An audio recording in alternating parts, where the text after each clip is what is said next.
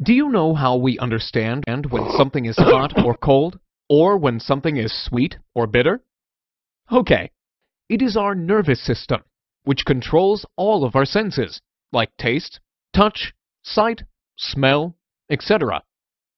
But, do you know what the nervous system is? Okay. Let me explain about the nervous system. The nervous system controls all the actions of our body.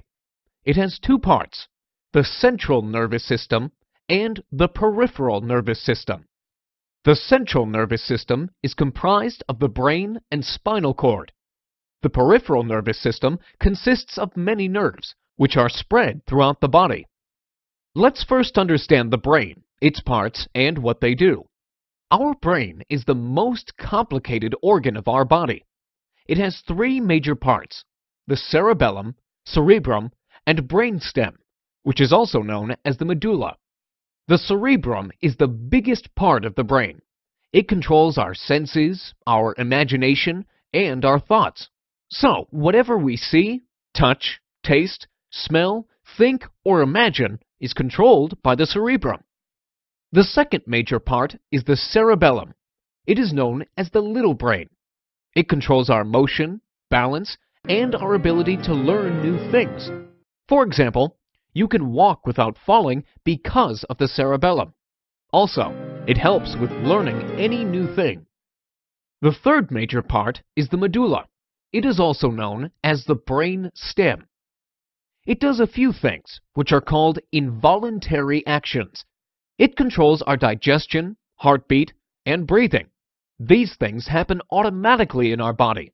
We don't have to put any effort here. So now you know about the brain. Can you remember it all? Good. The cerebrum is in charge of sensing, thinking, and imagination. Wow, you're right. The cerebellum is also responsible for muscle movement and control, and it also helps us in learning. Great. You're right about the medulla also. It is running our body from the inside. Now, do you want to learn about the peripheral nervous system? The peripheral nervous system is made up of many nerves, which are present throughout the body. The peripheral nervous system has two functions. Some nerves receive information, like when you taste something. These messages are carried to the brain by these nerves.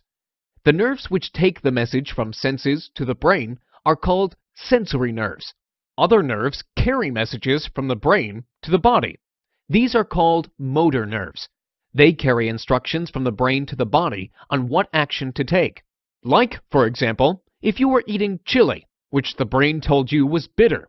So now you're doing a spitting action. All nerves are made up of neurons. A neuron has three major parts: a nucleus, which is the cell body, dendrites, and the axon. Dendrites take in the electric messages to cell bodies. Axons take the message away from the cell body. So dendrites are like entry to a parking lot, and axons are the exit route from parking. So, buddy, do you now know why the brain is important? Good. This video is from www.makemegenius.com.